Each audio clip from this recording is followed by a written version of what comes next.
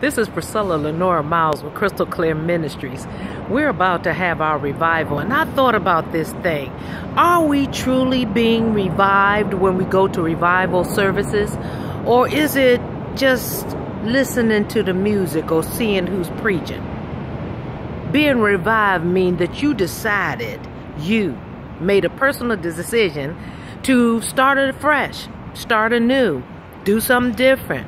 Change your pace in the way that you've been going all this time. Let the Lord come into your heart, into your soul, into your mind, that your thoughts will be different.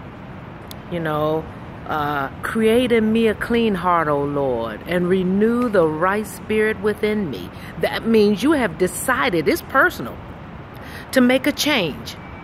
You decided that you're going to walk with God, talk with God, live for God, live with Christ. Let the Holy Spirit lead you and guide you. Being revived means you watch your attitude, you watch the things that you say. You be very cautious about being very sarcastic to people. You know, I mean, I'm a little rough on the edges, and I can get a little defensive at times and offensive at times.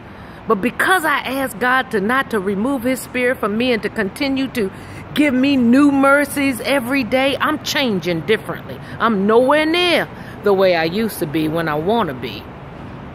I ask God to create in me a clean heart, and I ask him to not allow me to be the way that I used to be, not to snatch somebody when I feel like it, but to just watch what I'm doing and watch what I'm saying, because people are observing you as a Christian. So you need to be very careful when you ask to be revived. If you're going to be revived, what are you being revived in?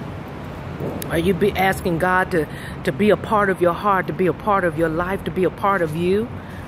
You have to think about these things. It's very important that you take the opportunity and look at what you're asking for. Try to pay attention to what you're asking for, and then allow God to just do his thing. Create in me a clean heart, O Lord. Please renew the right spirit within me. I need you to do that, Lord, and I'm going to follow it. I know you can't do it just by me asking, but I know you can do it if I participate, a willing mind, ready to go and make the change. Amen. Create in me and let us be revived.